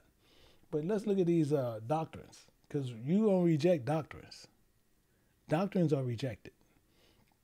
And reject doctrines and teachings and covenant, receiving full understanding of agreement according to the deeds in the acts of flesh and spirit, accepting the decisions of the acts and deeds in flesh, which will result in condemnation, punishment, and damnation. Wow. Why do I put it that way? And it's a hard hit. Because once we refuse something, it results automatically. When we forsake a covenant with God, it automatically puts us into condemnation. Automatically. Punishments and condemnation. So I put some things here for reminder scriptures. So this reminder, scriptures cannot be broken. So let's start working through this, and we're going to see some things here. Let's go through some things here. We're going to look at this first one. We're going to see John chapter 3, verse 17. And then we're going to get a little bit deeper on this. John 3:17, it says this. It says, for Yahweh sent not his son into the world to condemn the world, but that the world through him, through his word, might be saved. He didn't come to condemn it. He came to separate you from the works of the flesh. That's what he came to do. But people sit there and just want to hold on to everything else. This is the problem that people have. This is why we want to make sure people really don't understand what's going on. So we want to make sure that people, when they go through certain things, they know that, oh, I want to go this way, I want to go that way. No. He didn't send people into the world to condemn the world, but that they might be saved through the word that he sent. And to sit there and see this even more, let's look at verse 18. because he's basing it on everything. And this is where the truth is. He that believeth on him is not condemned, but he that believeth not is condemned already. You see how he's putting this. So if you believe on him, is not condemned. But if you believe not, is condemned already. So if you don't believe, you're going to forsake it. It's automatic. You're going to reject his doctrine. You're going to forsake those. It doesn't matter. So you're going to reject it. Once you reject it, you forsake it. Once you forsake it, you condemned already. Because he have not believed in the way of the only one willing to serve, the servant of God. It's right there, the only begotten Son. You're not willing to serve that. So since you're not willing to serve it, you forsake it and you're going to reject the doctrines of it. It's clear. Those are forsake, and those, once you forsake it, you're going to reject it. You're going to reject that knowledge. So only begotten and begotten one willing to serve, and then that's the servant of God. If you're not willing to serve that, you're not going to believe anything he says. Even though you see it in Scripture, but you're going to make Scripture fit your lifestyle. And that's where we screw up at. And we'll see this here in verse 19. It says, and this is the condemnation, exactly what's happening, this condemnation. Once we refuse it, this is condemnation that's going to come upon us. Condemnation that the light is come into the world, and men promise darkness. Men promise darkness. Are you seeing how serious this is? Christ is saying he come into the world. This light came into the world, and we promise darkness rather than light.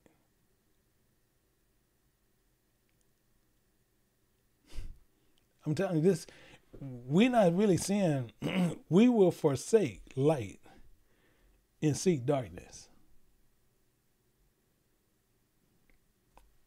It's right here. Because their deeds were evil. Our deeds are evil.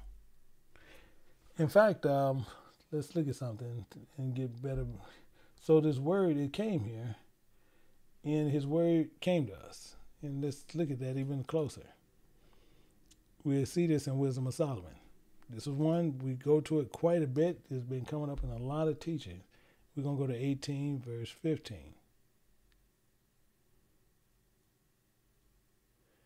In thy almighty word leap down out of heaven, out of thy royal throne as a fierce man of war, comparing a fierce man of war into a midst of the land of destruction.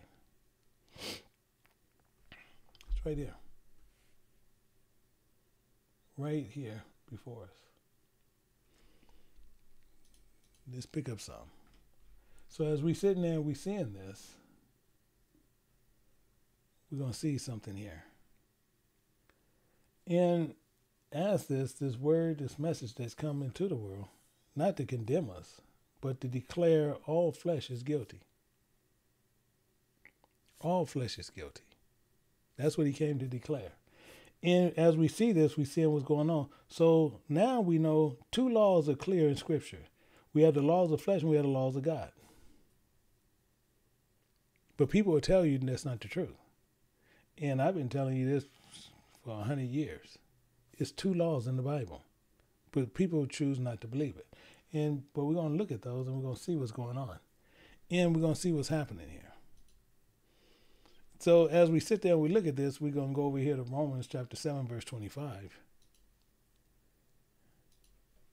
We're going to see part of it here on what he's talking about. He's telling you right out of his own mouth, right out of Paul's mouth. It says, I thank God through salvation of the anointed way or our Creator, so then with the mind I myself serve the law of God. Let's put this up there. He served the law of God. Write this down. Deuteronomy chapter 10, verse 12. He served this. And he served this. Leviticus 18.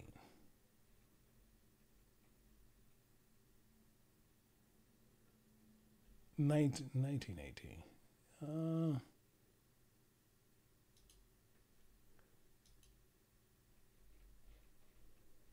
Let me see, 1918. Getting old. Okay. So he's telling you right up front. He says, so then with my mind, I serve the law of God, meaning what's being required of God. So now, Israel, what do the Spirit of thy God require of thee, but to fear, to desire the Lord thy God, and walk in all his ways, and to promise him and serve the Spirit of thy God with all thy heart and all thy soul. Thou shalt not avenge nor bear a grudge against thy children of thy people, but thou shalt love thy neighbor as thyself. I am the Spirit of God. Those two, that's what he's saying he's doing. But now we see something else. He says, but, semicolon, but with my flesh, the law of sin, which is found here. You can actually find it in Exodus, but we're gonna go here where he just listing them. He just listing them out in Galatians chapter 5.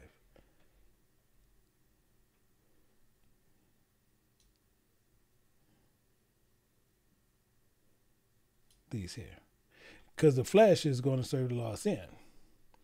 Which are these? Adultery, fornication, uncleanness, lasciviousness, idolatry, witchcraft, hatred, variance, ill emotions, wrath, strife, seditions, heresies, envy and murder, drunkenness, rivalries, and such like. These things is not going to inherit the kingdom of God. That's the law of sin. So he's telling us this and why this happened in this way. But the scriptures is clear and is telling you right up front what is happening. It's telling you it's clear. It's really up front. And as we sit there and see this here, because we reject knowledge. So once you reject knowledge, everything else comes into play.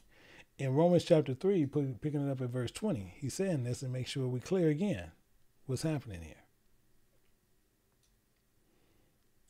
So when we reject something, for that reason, by the deeds of the law, it's right over here, deeds of the law according to the flesh, shall no flesh be justified in his sight. For by the law is the knowledge of sin. It's right here.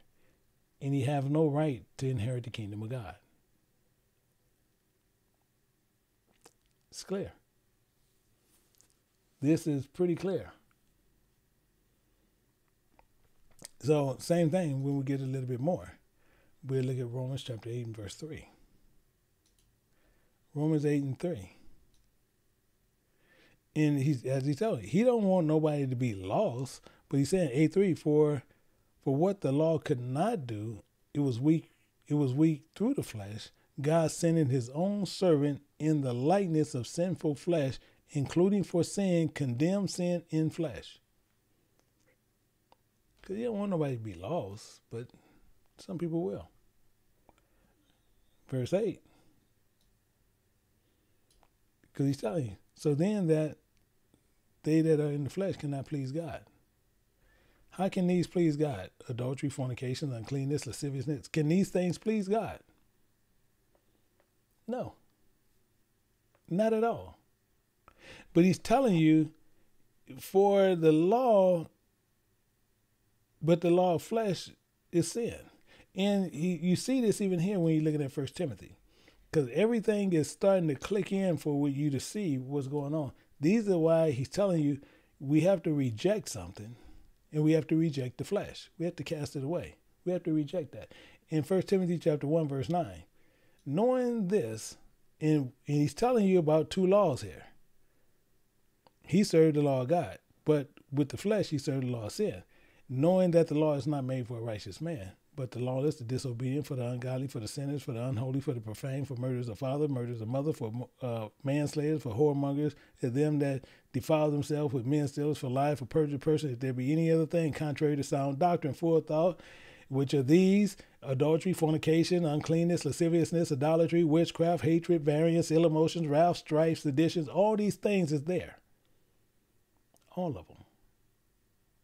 all. So why would we get in there? Don't make any sense. Same thing, like I said, we can go back to Exodus and go back to chapter 20. He's telling them, watch all these things. He told us what not to do, all what not to do. He says, I am, in Exodus chapter 20, verse 2, he says, I am the Spirit of thy God, which brought thee out of the land of Egypt, out of the house of bondage. Thou shalt have no other God. You don't do this. Don't do that. I may visit the iniquity upon the father, upon the children, third and fourth generation, them that hate me. He gets on more, and thou shalt not take the way of the Spirit of God in vain. Don't do that. See how he keep no. He constantly does that. Constantly does this. And why they do this? Because what has happened, as I said from the beginning, men has taken this and they're taking the doctrine a whole nother way. And we're going to look at some of that because some of this stuff I wrote out to where we can look at it. And the same thing is, the law of flesh is taught by the traditions of men. Keep that in mind, and that's why I'm showing you 1 Timothy chapter 1, 9 through 11. And you can look at the whole chapter of Exodus. But the teachings are the methodology of apologetics. That's the key. Apologetics. Anybody you see telling you about apologetics is telling you about the traditions of men doctrine. You can't get around it. They can say whatever they want to say. And apologetics, it means the reason arguments or writings in justification of a theory in religious doctrine, in a practice doctrine. That's what apologetics means. Apologetics it gets into more. It's based on theories and justification and practices of apologetics. The argument of justification. That's what they do. Let's look at this in Mark in chapter 7, verse 5 through 10. Let's look at it and see what we're talking about. But most men, they'll sit there and they'll say they don't do this, but I promise you, all you got to do is talk to them, and I promise you, apologetics doctrine is going to come out. Not within 15 minutes. As soon as they start talking, it is going to come out. In Mark chapter 7, let's look at verse 5. And let's look at this. Because this is what they technically are. They're Pharisees. And when the Pharisees and scribes ask him, why walk not thy disciples according to the traditions of the elders, but eat bread with unwashed hands? Why you don't do what these men do? Why you don't do the traditions of the elders? Apologetics. They have the argument. They have a valid argument they want to push up. And he answered, well, Elias prophesied unto you hypocrites. So he prophesied unto you hypocrites. As it is written, this people honor me with their lips, but their hearts is far from me. And this is the problem where you don't see apologetics nowhere in Scripture. Nowhere. But they're going to use it. Howbeit they worship me, howbeit in vain do they worship me. Teachings for doctrines and commandments of men. This is what they do. This is what they do. They're good at doing it, and they get a lot of people doing it. In fact, it says, for laying aside the commandments of God, ye hold to the traditions of men, as washing the pots and cups and many other such like things ye do, including full well ye reject. You see right there, they reject the commandments of God.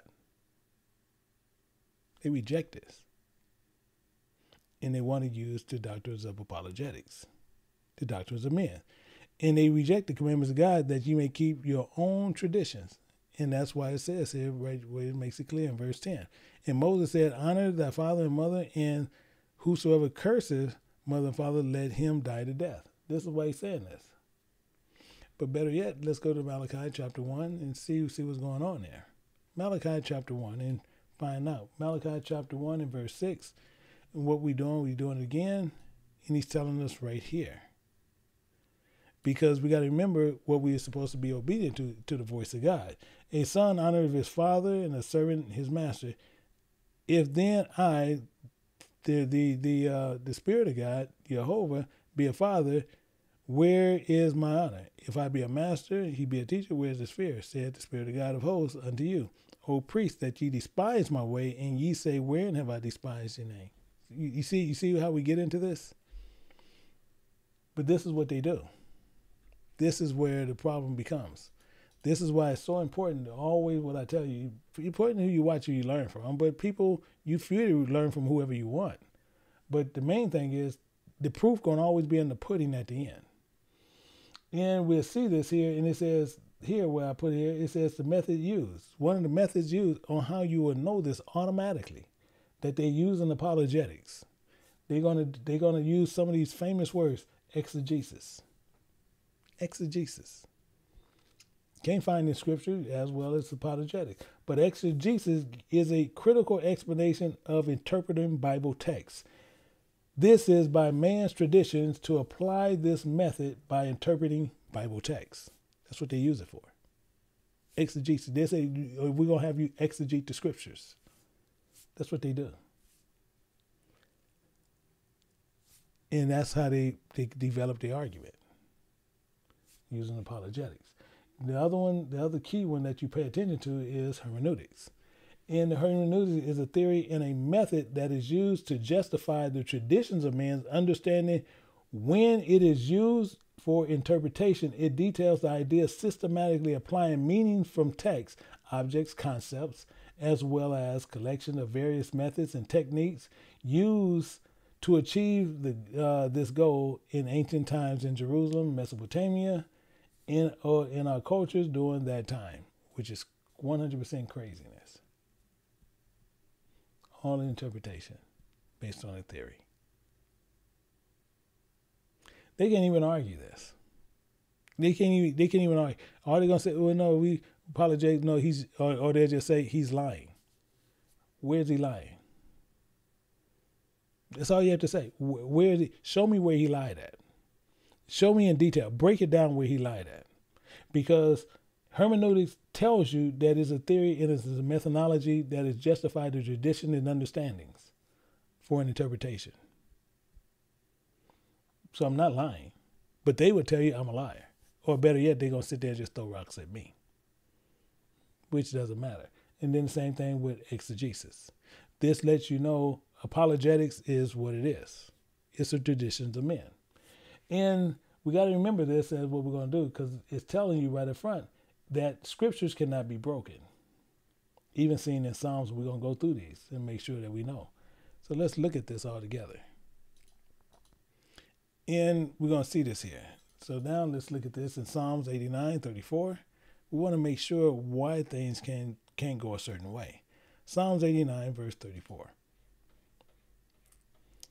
We want to look at this better to understand why we have to sit there and we reject doctrines of men.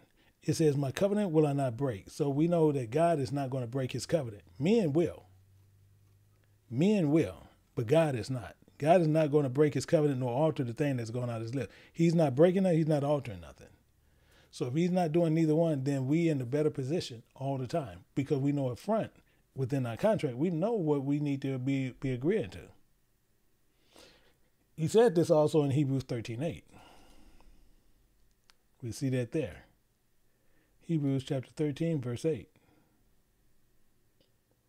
And we're going to see it spiritually because it says it even better way spiritually. And it says, for salvation of the anointed way is the same today, same yesterday, and today and forever. That's what it's actually saying. Salvation of the anointed way, the same yesterday, today, and forever. Right here. And based on the same thing, that word that came down. Because that word that came down, it never changed in 1815. It's the same thing what we were just looking at. The almighty word leaped down out of heaven, out of that royal throne as a fierce man of war into the land in the midst of destruction. for salvation of the anointed way, the same yesterday, today, and forever. And what did he come to do? You will see this over here in Ezekiel. In Ezekiel, it tells us that he makes this perfectly clear to each and every one of us. Ezekiel chapter 3, verse 17, he's telling us right up front exactly what he came for us to do. He said, Son of man, I have made thee a watchman unto the house of Israel. Therefore, for that reason, hear the word at my mouth and give them warning from me. That's what we're supposed to be doing. That's what we're supposed to be doing. So we know these scriptures cannot be broken. So at no time we should be pumping ourselves and, hey, we need the money for this, we need money for that, we need you to be doing this, we need you to be doing that. That don't make any sense because that's not used for the kingdom of God. We need to be given warning. So what's one of the other problems is what we got to look at the second part here. So this is why so many people is actually going to be expelled out of Scripture, and that's why it says, and Satan was cast out with all his messengers. This is one of the reasons why. We're going to see that right here. And we see this part here on this part, because this was rejected. This was rejected. Rejected. Refused by someone or something, and they rejected this. We're going to see what they rejected. And it's telling us right here. It says, making the scriptures clear for people to do the following. And we have Deuteronomy 4:2, which we already know it says, but we're going to go there and look at it. But it's talking about what you don't remove and what you don't add to it. Which you'll see many today uses 66 books of the Bible when it's 81. Most people think it's 80, but it's actually 81. And that's what most people don't even know what the one is, but that's okay. And we'll all will be held accountable for that. But let's look at it. Let's go to Deuteronomy, and we're going to see this. Let's look at it. In Deuteronomy, and find this in Deuteronomy chapter 4, verse 2. And this is clear. Ye shall not add to the word which I command you, neither shall you diminish out from it. So you don't add nothing, you don't take from it. And you had men who sitting there telling you they done looked at the Bible and they done studied it, and they done sit there and they done did all these things, and now the Bible got all these wrong things. Actually, I can even show you the video. 1 second, I'll show you the video because he actually do it. I still got it on here. 1 second.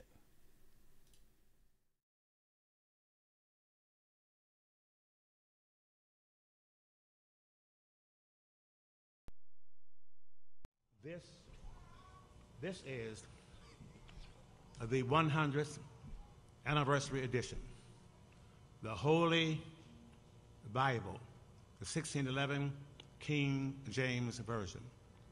And the people whom we are debating wanted to base much of what we say and teach on the King James Version, bearing the Apocrypha books as being inspired of God, just as the 66 books of the Bible. I want to just say something about this. I went through it very carefully. And interestingly, the Apocrypha is in the Bible, but it's not of the Bible. It's in the Bible, but it's not of the Bible.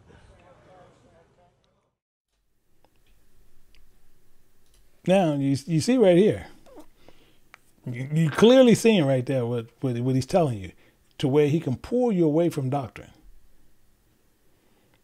And then these people sit there, well, he just teaching in there, but you got to be, no, because we're going to see the second part of this. That's why I want you to see Revelation chapter 22, verse 18 and 19. This is why I want you to see that. And then why I'm actually glad I still had it up, to where I can show you what's in here. And it's telling you, it says, for I testify unto every man, not to some man, to every man that heareth the word of the prophecy of this book. Providing any man shall add unto these things, God shall add unto him the plagues that are written in this book. It's right here. But he gets even better. And this is right at the end, verse 19. If any man should take away from the words of this book, and they took out the entire Apocrypha, what he was saying is of the Bible. It's not of the Bible. He said it's in the Bible, but it's not of the Bible. So he want to remove it. And it's bearing the same prophet that is in the Old Testament.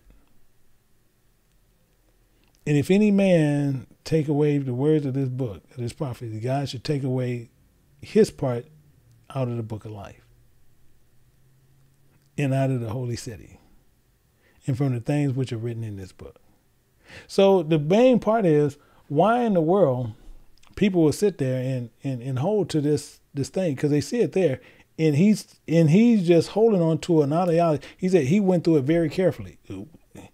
Again, he's sitting there holding to an ideology which is pure ignorance. Pure ignorance. So we see this, and this goes on. And as it says, you see it? He will be held accountable for what he's doing. He is going to be held accountable for that. And then it says, making anyone that do not believe God's word in the directions cannot be saved, because you're really condemned, declared guilty. Yeah, you're already condemned already. That's condemnation, punishment, and curses. So this is what happens when it goes on this way. So we want to see that there. And this is 2 Thessalonians. We're going to look at that. In 2 Thessalonians, we're going to look at two places and make sure we understand what's going on. Let me get to 2 Thessalonians. We're going to see things that's happening, because we want to understand when you reject something and you forsake it, you holding yourself to a whole nother level of things. And you see right here where we're going to run this. In 2 Thessalonians chapter 2, we're going to look at verse 7. For the mystery of iniquity doeth already the work. Only he that now letteth will let, until he be taken out of the way. Exactly. Until he who he teach to, and him himself, if you let it happen, you're going to let it happen until you're taken out of the way. This is clear. And it tells you even more so. It says, then shall that wicked be revealed, whom the Creator shall consume with the spirit of his mouth, and shall destroy with the brightness of his coming. Even him who's coming after the workings of Satan, with all power and signs and lying wonders. He's telling you exactly what he's doing. And with all deceivableness and unrighteousness in them that perish, because they receive not the love of the truth, not the promise of the truth. It was taken out. You can't, how you going to understand a full book and you done took stuff out? You can't understand the promise of the truth, that they might be saved, because you don't know. And it tells you, in that cause, God should send them strong delusions that they should believe a lie. So this is why so many people believe that lie that man's putting out. This is why so many people believe this. And that they might be damned who believe not the love of the truth, but have pleasure in unrighteousness. And this is why they're being held to those standards and don't know why. The same thing you'll see right here, and they sitting there and they don't think they got to do these things, but we'll find this in 2 Chronicles, and we're going to find out something. 2 Chronicles chapter 18, verse 22. And people sit there and really don't understand how God works. And it says, for that reason, remember, the Spirit of God had put a lion spirit in the mouth of all these thy prophets. And the Spirit of God has spoken evil against thee. This is what he's going to do. This is clear in Scripture. But people have a problem when you rejecting something. We want to understand what reject means and forsaken. And we look at this more so, and we find out this here. And you find out mixing exegesis, hermeneutics, apologetics with precepts. This is another problem we come to. Meaning this, when you're mixing exegesis, hermeneutics, apologetics with precepts, this is mainly common what you'll see in camp doctrine. This is what they do. They mix hermeneutics, with exegesis, with apologetics, with precepts, and they think they're doing something. But it makes their user or teacher bastards and not servants of God. But it makes them actual bastards because they mix in doctrine. Because we got to remember what the foundation is and never forget it. The foundation is found here. The foundation never changes. As he said, my covenant will I not break nor alter the thing that's going out of my lips. So if he's nothing going out of his lips, he's giving you the instructions here in Isaiah chapter 28, verse 10. It's here. For precept must be upon precept, precept upon precept, line upon line upon line, here a little and there a little. That's what's going on. So this is not based on that, but then when people sit there and they mix doctrines and they must do precept upon precept, becomes a problem. And let's go back over to the document that I have. And so now we understand that the foundation of precept must be upon precept, not based upon interpretation, but the knowledge of understanding that what God said. For those who speak a different language and practice different cultures, will he switch to a theology that is easier for folks to swallow? Giving their ignorance a genuine rest, it's no surprise that God predicted this would be what the people will put in what people will put their faith in. In this way, such teachings is invigorating. Really is. Really invigorating. But they refuse to listen to reality. Even said this. So God even said this. And we want to go and we want to look at what he's talking about. We want to look at this in its fullness. And we're going to go over here we're going to drop down to verse 11. And he's telling us right up front. It says, for with a stammering lips, another tongue will I speak to this people. So I have it over here, and I'm going to show it to you. We're going to go back to it to where you'll see it. But the Spirit of God was upon them, was precept upon precept.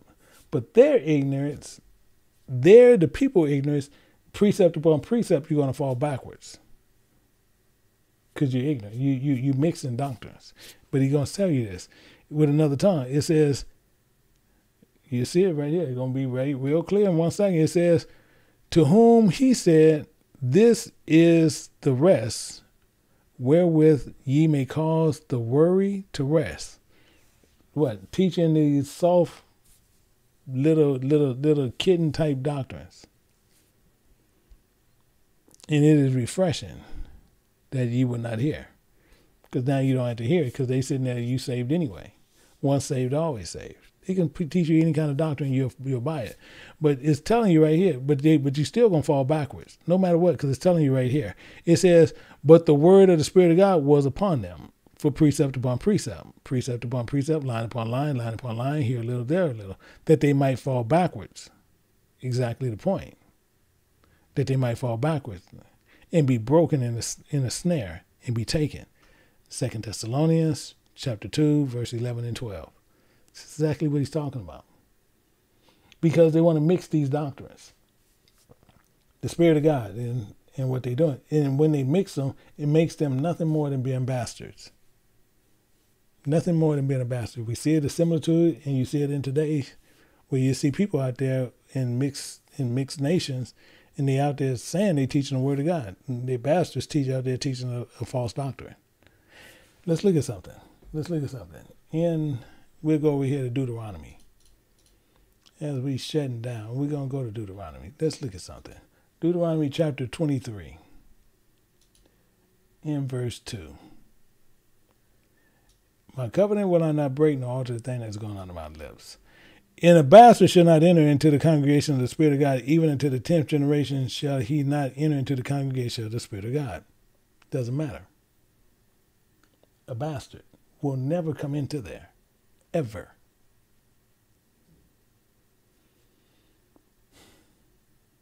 It's interesting. The reason this is so interesting because we have people will go out and then some of these go out without the issues, and then they sit there and they think that they having the covering. And you even see bastards out there teaching. Straight teaching. Whose father is one nation and their mother is another nation. They teach. But they're still bastards. And they don't supposed to teach. The reason why, the same thing, if your father is a Hebrew and your mother is of another nation, you still based on your father, but do you teach? No, you still don't teach. Why? Because you're going to still sit there and be partial to your mother. You're still going to be partial to those people. So you can't teach. Part of Israel? Yeah, based on your father. Can you teach? No. Because you're going to be partial. In his covenant will he not break nor alter what is going out of his lips, and you will alter it. So he can't allow you to teach. And we got people in the camps all over the place. They mix nations and they teach all kinds of craziness. But let's look at this in Hebrews chapter 13. Hebrews chapter 12, chapter 12, verse 8.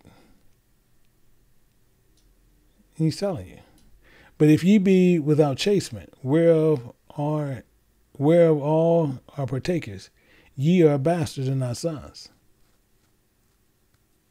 Ye are bastards and not sons. But we'll create our own doctrines. See, because most people thinking they doing something and they really not. But as I said before, we create our own demise.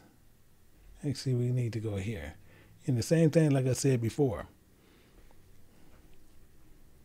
As I said before, we're going to look at Sirach, chapter 38. And I said this a little bit earlier.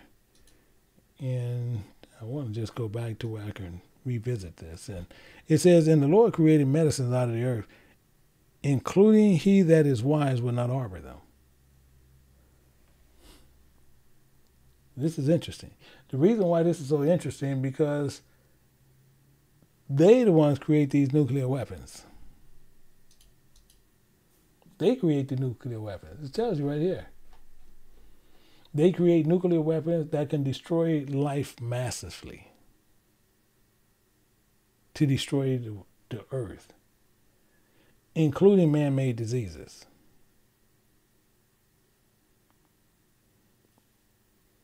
Just showed them to you. Just showed them to you. So, with that, hopefully, people can understand a little bit more on what we was doing in understanding the mechanics, to understand really when you sit there and you reject and you really are forsaking something, how it actually works.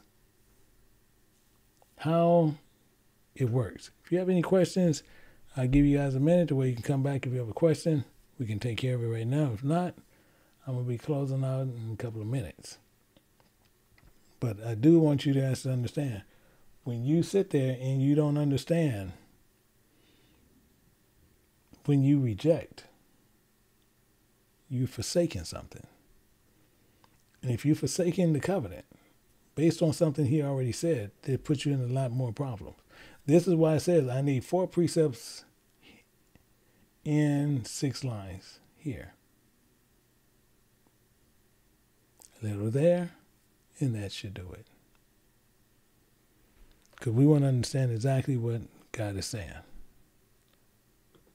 And let me see, I have, and we have Sister Lockie. You can unmic and you have a question?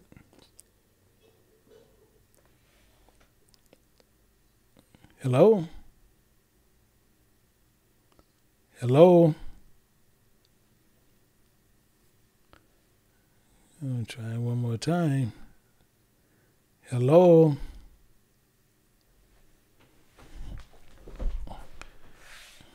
Okay. I guess she cannot come through, so I'm going to have to take that out. Okay, I'm getting music on your end. I'm going to have to switch this over if you can't switch that out.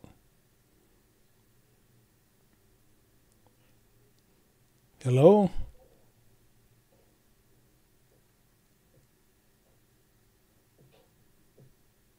Okay, let me disable that. Okay. So the main thing is, as long as everybody understands what's going on, hopefully that you guys continually move forward, but making sure you understand what was being said there. And let me see, I have another one. We have a Sister Chappelle. Did you have a question? No, Elder, I did not. Oh. Okay. Oh. Yeah.